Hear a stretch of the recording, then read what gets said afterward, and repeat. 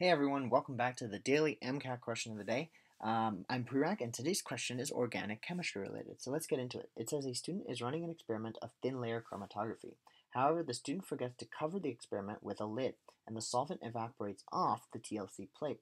How will this affect the RF values of each of the compounds spotted on the plate? Will the RF values be higher?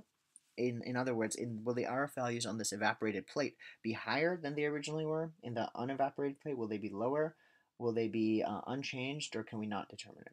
So the key word here is thin layer chromatography. It's an important concept in organic chemistry, but it's also a important concept in general for you to know because it's involved in the separation of compounds. All right. The other thing is this is an organic chemistry concept, so we didn't have a chance to explore organic chemistry as much recently. So that's another reason why I put this question in. So, what is thin layer chromatography? Well, before we even talk about thin layer chromatography, I want you to recognize that thin layer chromatography is a type of chromatography. Chromatography in general is a technique used for the separation of compounds. Okay, and when I say separation of compounds, it can be involved in like you can separate compound in a wide variety of ways, and that's why there's a lot of different types of chromatography.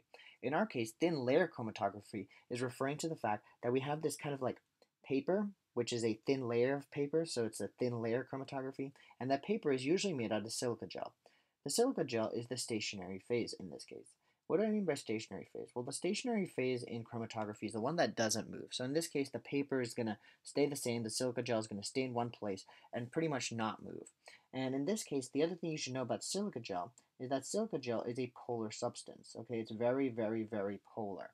And that basically means that it can hydrogen bond, and it's attracted to things that are also polar. On the other hand, at the bottom of this thin layer sheet in this glass, you'll see, this is a glass by the way, there's a solvent at the bottom. The solvent is the mobile phase, because when you put solvent at the bottom, you might have noticed this, when you get a piece of paper wet, the water slowly moves up the piece of paper, and it moves up by this thing called capillary action. Okay, so in this case, we have a solvent at the bottom of our cup that will move up by capillary action, as this image dictates. You'll see this in the second image. You cover up the glass, and the solvent then moves up the plate, and as it moves up, there are usually compounds that are spotted on the line, so I'm going to try to draw them, and those spotted compounds will also move up. And as they move up, they'll separate because some things will be attracted to the stationary phase, which is the silica gel, and other things will be less attracted to it. And at the end of the experiment, you should end up with a silica plate that kind of looks like this, where all the dots are spread out, and you can kind of analyze different substances. So with that being said, what is the RF value? Because remember, if we go back to our first page, the question was actually asking us about the RF values of the compounds on thin layer chromatography. So now that we know what thin layer chromatography is, let's talk a bit about RF values. What is the RF value?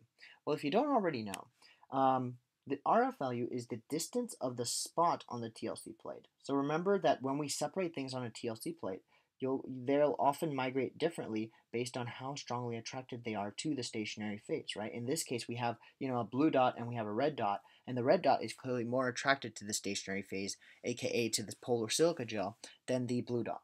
Okay, so it's the distance. So if you took a ruler and you measured how far the blue dot went, you'd measure 16 millimeters, and in this case, the red dot went 5 millimeters. All right, but the other thing is the RF is the distance of the spot on the TLC plate over the distance of the solvent front. What is the solvent front? The solvent front is the distance the solvent migrates upwards. So you'll notice that, remember, in this previous picture, you saw that the solvent, in picture number 1 that I'm kind of showing you right now, the solvent starts at the bottom, and in picture number 4, or 3 I should say, in picture number 3, which I'm going to arrow right now, the solvent gets all the way to the top. So the solvent front is always like the front of the solvent, Intuitive. Scientists are nice. Their naming conventions make sense. So the distance of the solvent front. So in this case, notice that the solvent has migrated 20 millimeters, and the red dot has migrated 5, and the blue dot has migrated 16. So if we wanted to know the RF value of the blue dot, you'd say the distance the spot migrated, which in the case of the blue dot was 16 millimeters, over the distance the solvent migrated, which was 20 millimeters, right? So in this case, the RF value would actually be 0.8 because that simplifies to 4 over 5. On the other hand, the RF value of the red dot is 5 millimeters over 20 millimeters. Okay, and that simplifies to 0.25. At least I think it does, right? So the point is the RF values are pretty much dictated by the solvent front and the distance of migration. So now I want to ask you to give you a hypothetical scenario, as this question does. Because remember, in the initial experiment, let's say the solvent went 20 millimeters, right? But this question says some of the solvent evaporates. So I asked you in this question, some of the solvent evaporates. Then I wanted you to pretty much know that if the solvent evaporated, let's say this was initially where the solvent was. So, these arrows are pointing to where the solvent initially was. Well, if the solvent evaporated, you might think that the solvent line would move down, right? The line would be lower because if the solvent evaporated, you would pretty much see the solvent moving down because the solvent would evaporate off the plate because the top evaporates first because it's closest to the atmosphere. So the solvent line would move down. So here is the evaporated solvent line, right?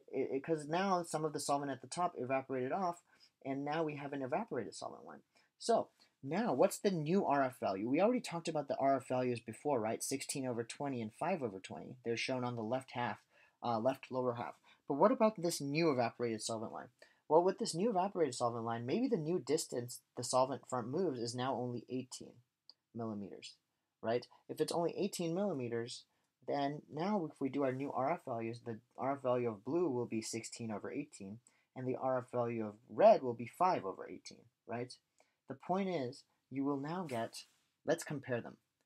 Compared to the previous ones, the RF values of both the red and the blue are now much higher because the solvent evaporated and the solvent front distance decreased.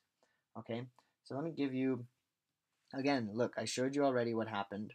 This is exactly what I drew on the previous page. And in this case, remember the new solvent front line was only 18 millimeters away because some of it evaporated. And if some of it evaporated, the RF values of the red and the blue will change because the solvent front migrated down. And so the new RF values for both compounds is now higher than it was before because the RF value, before it was 16/20 and now it's 16/18, which if you do your math is much higher than 16/20. And if you do 5/18 compared to 5/20, 5/18 is higher. So with that being said, the RF values of both of the spotted compounds are clearly higher, and pretty much the RF value of any spotted compound will be higher in this experiment if the solvent front migrates down, simply because that's how RF value is defined. Alright, so the answer here is actually A.